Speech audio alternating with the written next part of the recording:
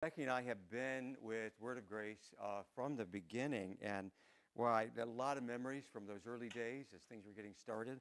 And then for us, as we were getting started, a few years after Word of Grace started, we launched our journey into China. And Word of Grace was one of, if I was thinking about it this morning, it may have been actually the first church that supported us as we were missionaries going to China. So very special for us to be with everybody here in this room and with all of you watching online today. So, again, knowing that we were coming back today, first thing up for me was just to say thank you.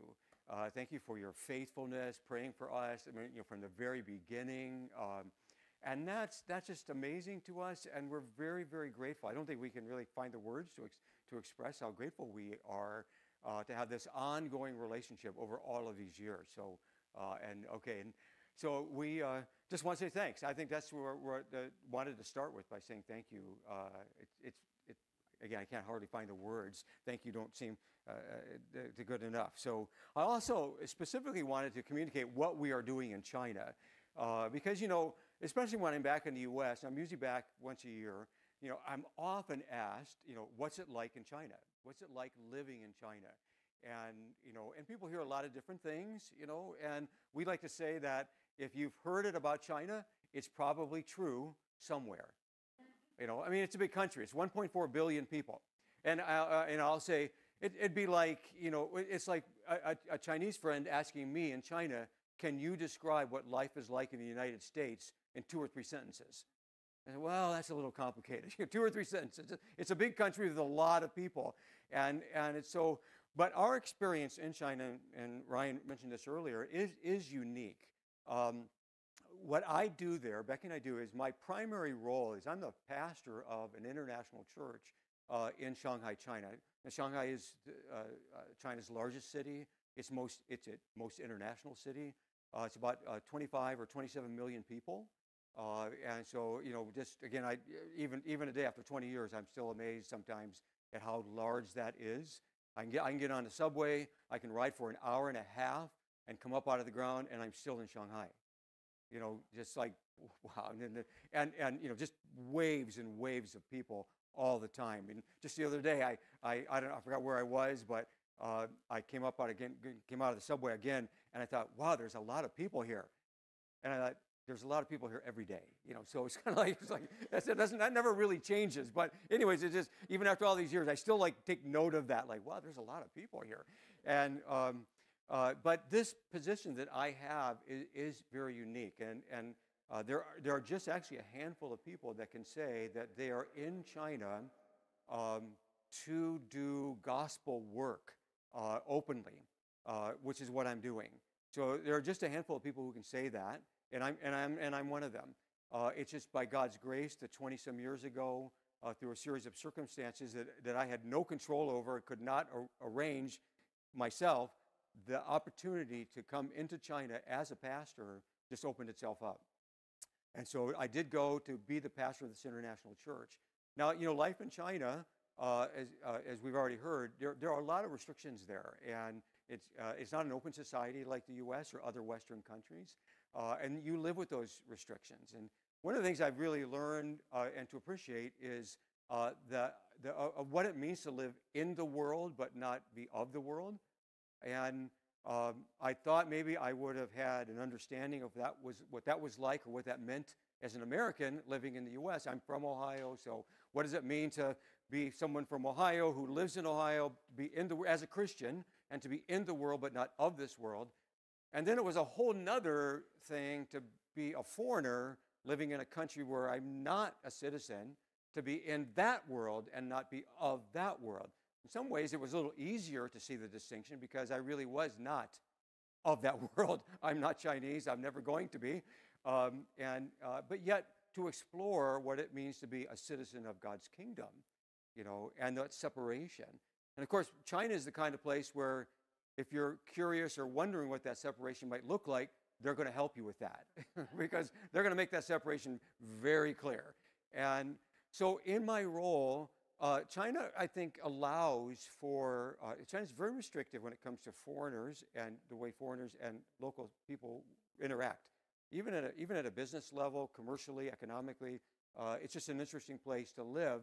There's a lot of control and direction when you're a foreigner living in China, but especially in the area of religion. It's very sensitive. And so there's a space that opens up where someone like me can interact with both internationals and with local people. And that's kind of my space. Now, many people have heard that, China has an underground church, and a lot of American Christians have heard of that. And I know a lot of people in that arena. Primarily, I work with people in what's called the state church. And so there is a state church in China. There are state churches all over the world. Different states have their own official church, and so does China. And so a lot of pastors that I know and work with are part of the state church, and we get to interact.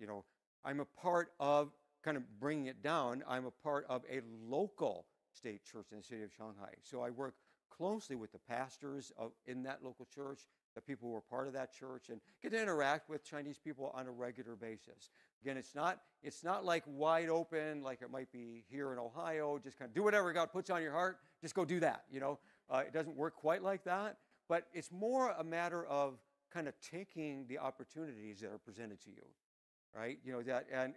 And often you're waiting on those opportunities to be presented to you. And you can kind of work behind the scenes, and you do, to kind of make something happen and push it here and push over there. But for the most part, you realize you're not in charge, and opportunities will come, but you have to watch for them. And when they do come, you have to be ready. And so I love the interaction I've had with the people of China, my friends there, and it's been a real growth time for me. And I can't even imagine what life would be like without these 20 years in China. It's really a great blessing. And during and after COVID time, we have been kind of relaunching. And so that's kind of a time we're in right now. We're kind of relaunching a lot of things, and you can pray for us in that way, because while everything got shut down during COVID, the church building we met in was also being renovated. So during the renovation, COVID happened, and kind of the perfect storm, which set everything back a number of days. So we did not meet for over 3 years. So we're now kind of basically restarting, and under a new set of circumstances. So pray for us as we kind of gearing back up again. There's still a great spiritual hunger in China. I get asked regularly. People ask me, can you tell me, I understand you're a Christian. Can you tell me more about that? I understand that Jesus has something to do with Christianity. What does Jesus have to do with Christianity? And so there are many opportunities like this that come to us. We just get very naturally, just kind of nice conversations we have with people. This morning I want to go back and tell a story I would have told 20 some years ago, when probably my very first time at Word of Grace. So you may not remember that story. You may never have heard it, but it may sound familiar to you when I start telling it. So Becky and I, as I mentioned, we're from Ohio, and I was a pastor here in Ohio. So we were married for 16 years. We could not have children. We had to birth children of our own. We went through a prayerful time of reflecting. What are we going to do? Are we going to just be a child that doesn't have, without children? Are we going to be a couple without children? Are we going to adopt? And through prayer and kind of walking through a process, I think we're going to adopt. That's what we feel kind of led by God to do that. And then we didn't know anything about adoption, so we knew there was such a thing as international adoption, but it never really occurred to us that making the decision to adopt internationally led to another decision, which was going to be which country. Okay, yeah, I guess that makes sense.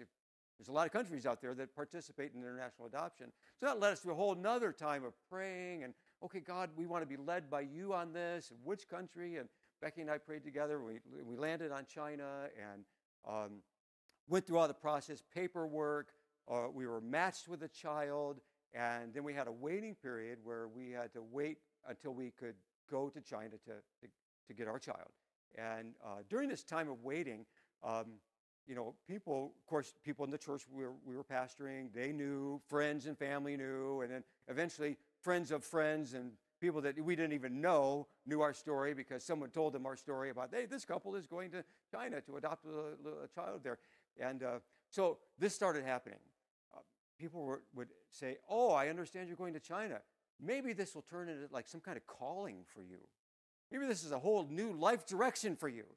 And I'm like, no, not really. I'm not looking for a life direction.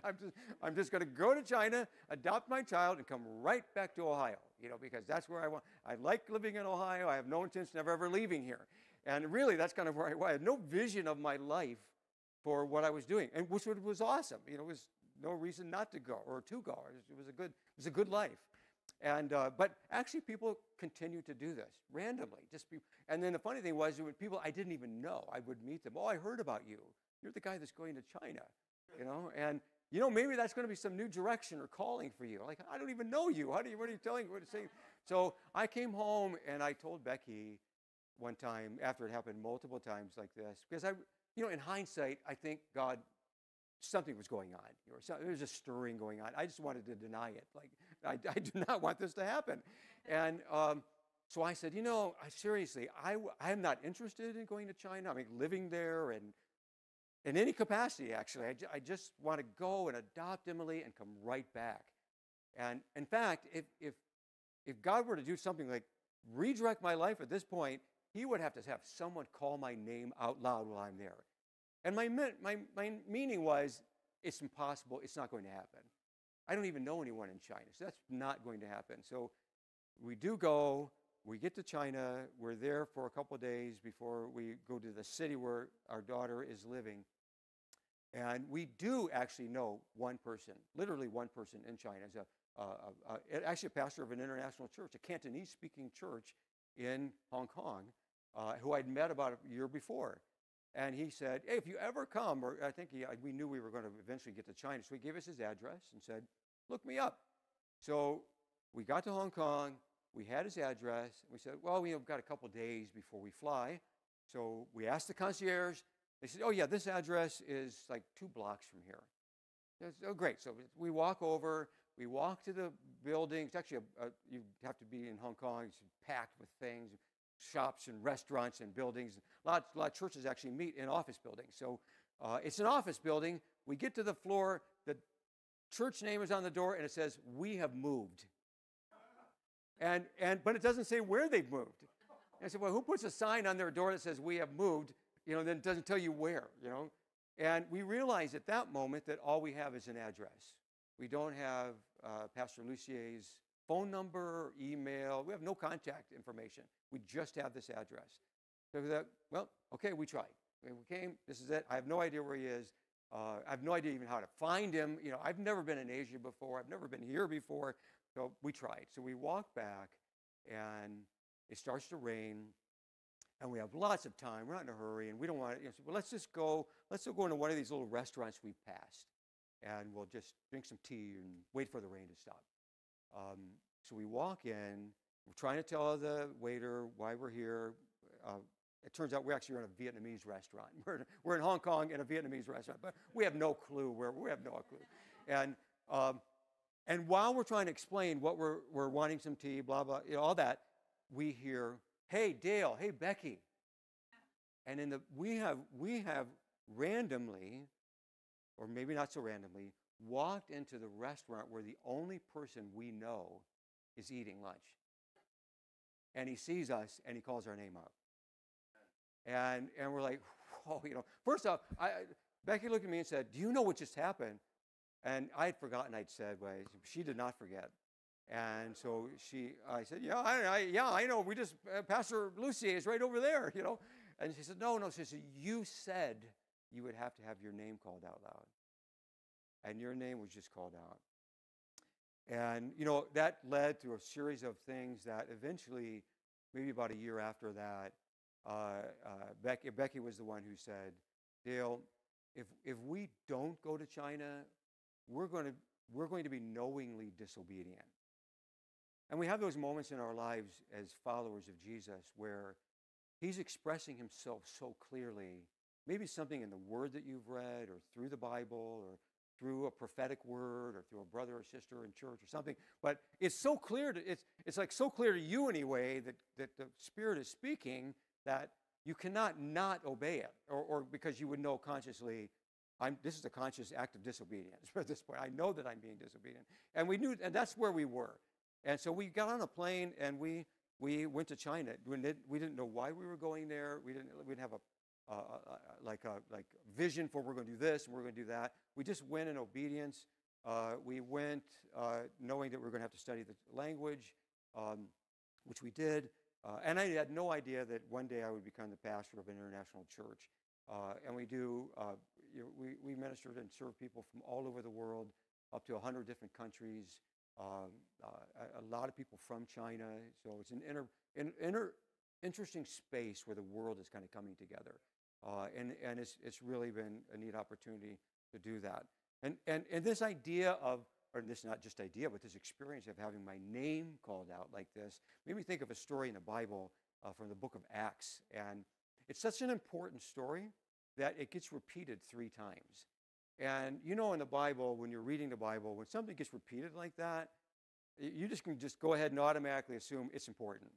You know, this must be a significant something here because God saw fit to repeat it multiple times. It's the story of a man named Cornelius, so Acts 10, and then gets told again in Acts chapter 11, and then it gets referred to a 3rd time in Acts chapter 15. All right, so in Acts chapter 10, the first time it goes like this. At Caesarea, there was a man named Cornelius, a centurion in what was known as the Italian regiment. He and all his family were devout and God-fearing. He gave generously to those in need, and he prayed to God regularly. One day at about 3 in the afternoon, he had a vision. He distinctly saw an angel of God who came to him and said, Cornelius, called him by name. Cornelius stared at him in fear, which was a very typical response when you had an angel show up and start talking to you. You say, whoa, what is it, Lord, he asked. The angel answered, your prayers and gifts to the poor have come up as a memorial offering before God. So now send men to Joppa, a city about a few days away by foot, to bring back a man named Simon, who is also called Peter.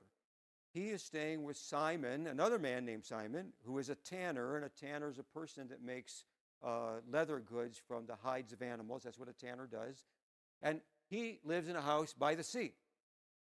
When the angel who spoke to him had gone, Cornelius called 2 of his servants, and one of them was a devout soldier who was one of his attendants, and he told them everything that had happened and then sent him to Joppa. So here's Cornelius.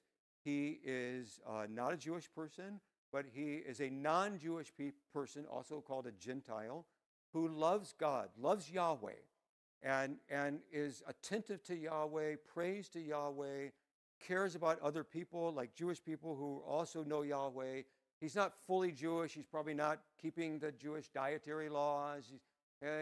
So he's not eating kosher. He's probably not circumcised. I mean, he doesn't do all those typical Jewish things, but he knows the God of the Jewish people, Yahweh, and he's devoutly serving him and praying to him on a regular basis. And one day he gets an angelic visitor, right? And Cornelius is told to send for someone who he has no idea who this person is. Can you imagine this kind of a thing? You know, God just speaking to you and saying, send for, and gives you a name. And you don't know the name. You don't know this person. It's a name. He just gives you a name, and he says, send for this man, and he's living in this city, and he's staying with this person, and this would have been a particular person, so Simon the tanner who lives in a house by the sea. When you walked into Joppa, these are not real big places. They would have known, because sometimes you look at this. He doesn't have Google Maps. He doesn't have an Apple phone. You know, how's he going to find this guy? You walk into the little town of Joppa, just start asking people for Simon the tanner, whose house is by the sea. They're going to tell you pretty quickly. Right over there. That's how you get there. And that's what's happening, right? So off he goes. He sends some people. About noon the following day, as they were on their journey approaching the city of Joppa, back to Peter, the man that they've come looking for, goes up to the roof of the house to pray. So these are first century homes. The roof was almost like another room, the flat roof, and people met up there, they had dinner up there, they took a nap up there, so really not unusual, right? And that's what he's doing. Verse 10, he becomes hungry while he's up there on the roof, and wanted something to eat. And while the meal was being prepared for him, he fell into a trance. And he's just kind of just probably asleep, but just kind of like dreamlike state. And he saw heaven opened and something like a large sheet being let down to earth by its four corners. It contained all kinds of four-footed animals as well as reptiles and birds. Then a voice told him, "Get up, Peter, kill and eat." Peter replies, "Surely not, Lord. I have never eaten anything impure or unclean." And the voice spoke to him a second time, "Do not call anything impure that God has made clean." So again, this is Peter, a Jewish man. He's been eating kosher food and very strict dietary, following these very strict dietary laws. You can read about him in Leviticus and Numbers in the Old Testament since he was a child, probably as long as he could possibly remember. Now he's an adult, he's been following Jesus, and he's a Christian like this, and still keeping these same dietary laws. When he has this vision, and this sheet comes down, and it's got all the food and all the animals that he would have never eaten, because as a good Jewish man, he was told you should not eat these things. Loving Yahweh means you don't eat these foods. Here he's telling this voice from heaven, telling him it's okay, you can start eating shrimp and all the other things on this sheet. And of course his response is, no, even a voice from heaven couldn't convince him to do this. That's how ingrained this thinking is. You do not do this. But this voice from heaven is God telling him no, but there's the explanation. Do not call anything unclean that I am calling clean. And that's the thing that's really kind of leaving. It left the impression on Peter as it should leave on us. God is moving. God is moving on. He's moving forward. He is bringing new definitions. And Peter needed to pay attention to that and follow. And God is like that. It's God's way. And if God wants to redefine his way, if God wants to do a new thing, he can. It might be uncomfortable for us, and it often is uncomfortable for us. And like Peter, we might even feel the temptation, or it makes sense to us to say, no, I've never done that, and no, I've always done it this way. And I think God is gracious and understands. And I'm sure he's kind enough to Peter to actually give him the same vision and experience 3 times in a row. Because, well, like some of us, to really hear God's voice and obey, we need to hear it 3 times. Or we might even need to have somebody call our name out loud in a little restaurant in Hong Kong. We need that kind of thing, right? And I think that's part of God's grace to us, to say, I love you, I want to help you, obey me and follow me, so you're going to get this message 3 times. This is me talking to you. And that's what's happening here for Peter. And so it happens to him 3 times. Surely not, Lord, he said, I've never eaten anything like this before. And the voice speaks to him a second time. This happened, verse 16, 3 times. And then the sheet was taken back up into heaven. While Peter was wondering about the meaning of the vision, the men sent by Cornelius found out where Simon's house was and stopped at the gate. They called out, asking if Simon, who was known as Peter, was staying there. All right, so again, just, it's almost like a movie, like you got these 2 very dynamic stories that are happening side by side. And then here's the point of the story where they come together. They overlap. You've got Cornelius and the 3 guys, the vision, the angel, go. And you've got Peter on the rooftop. He's got a vision of food coming down on a sheet. Don't call anything unclean. I've called clean. You've got a Gentile who Peter, as a Jewish person, would never associate with, and it all kind of comes together, all overlaps right there. And while Peter was still thinking about the vision, the Spirit said to him, Simon, there are 3 men who are looking for you. So get up and go downstairs. Do not hesitate to go with them. I have sent them. Don't call anything unclean that I have called clean. 3 non-Jewish guys are down here, downstairs, and they're asking you to go with them. Not only are they not Jewish, they're totally outside of Peter's people group, but he doesn't know them. Because 3 Jewish guys or 3 Gentile guys, I don't know you, and you're asking me to just like go with you? Again, imagine sometimes these Bible stories, they're so familiar to us, we forget them in their context, how odd and demanding this kind of thing is, right? 3 guys you don't know come to your house of a different people group and say, come with us. You say, No, is probably going to be your first response. No, no, I'm not coming. I don't even know you. But God has seen fit. And Peter, to his credit, same guy that got out of the boat, said, okay, I'll go. Imagine, again, it's really kind of amazing the level of faith on Peter's part to say, I'll go. But God is speaking to him. Peter went down and said, I'm the one you're looking for. Why have you come? They tell him the whole story. They tell him about Cornelius, the centurion. He says he's a God, righteous man. He's God-fearing and all everything. He repeats the whole thing. And then, of course, Peter invites these men into his house. Good Middle Eastern hospitality demands that they come in and have a meal together. It's probably late in the afternoon, too early to start the journey back to Caesarea. So, again, all kinds of cultural barriers are being broken, and here they go. This whole vision 3 times repeated. It's like getting the same dream 3 nights in a row. I mean, that would get your attention, wouldn't it? The same exact dream, same people, same words, same conversations, 3 nights in a row. He's got Peter's attention for sure. And there's all this stuff that's going on in this story. It reminds me in some ways the life that I'm living. These cross-cultural barriers that we're always crossing for the sake of the kingdom. And God's always asking us to kind of go a little farther. And God's always asking us to seem to be doing things that gets us out of our comfort zone. And says, I'm not comfortable with that. But just trust me. Just go with me. Just follow me. And I think that's such a God way of being at work in our lives. Trust me. Follow me. And this is a great story where this is happening.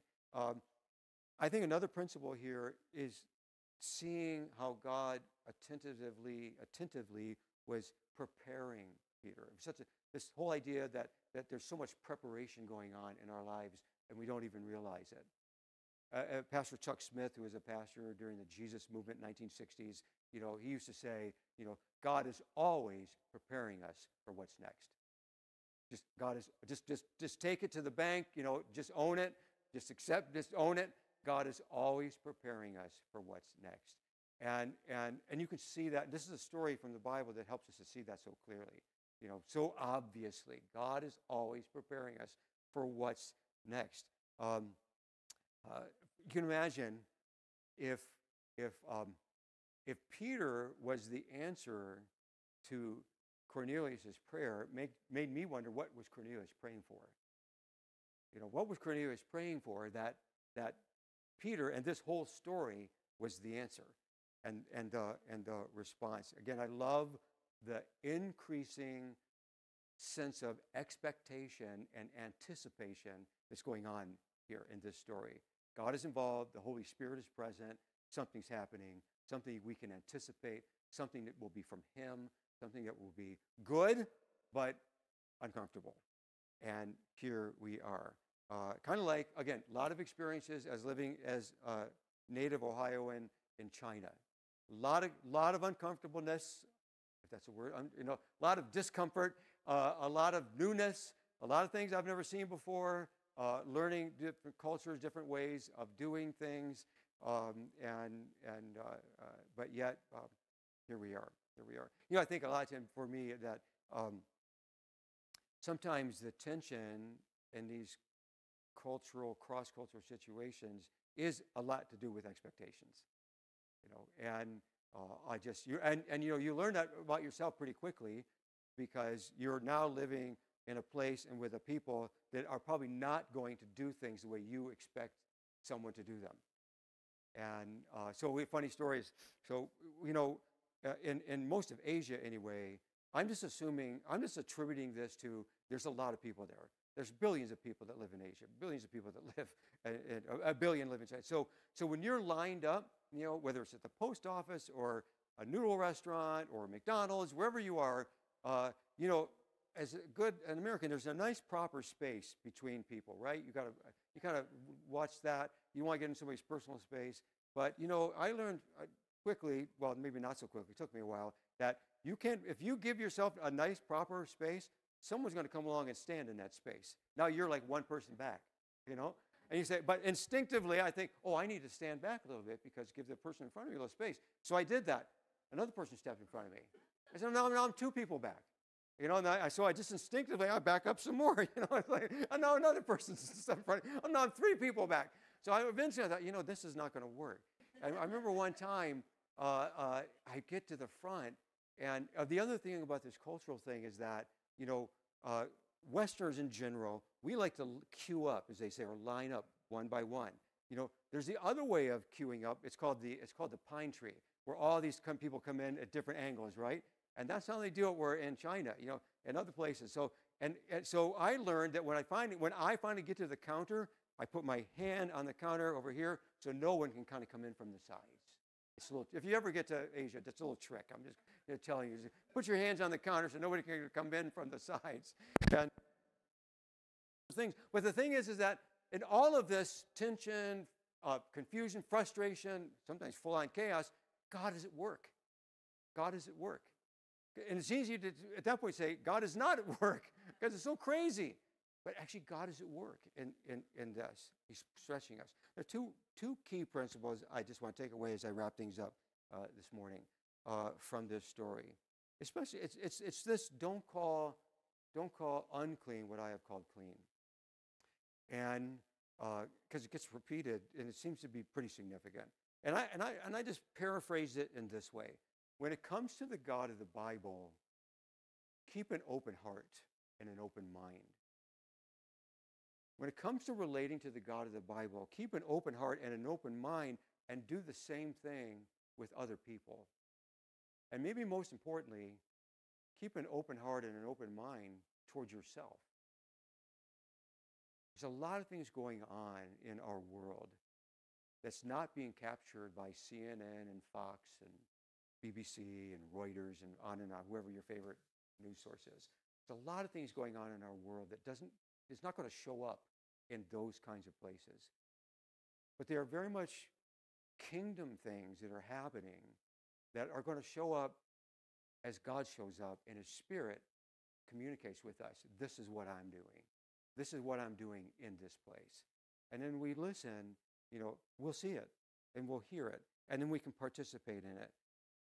And then my second principle is this: don't miss the opportunity whenever it comes to talk about Jesus. Whenever the opportunity comes to you or to me to talk about Jesus, take it. Take it. You never know what's going on right now, and especially if someone appears to be actually asking you questions about spiritual truth. It might be just something that, because they know you and they know your life and they know that somehow you're different, you know, in a good way, different. that the choices that you're making, the values that you have, or maybe, and so often it is like this, they're just hurting.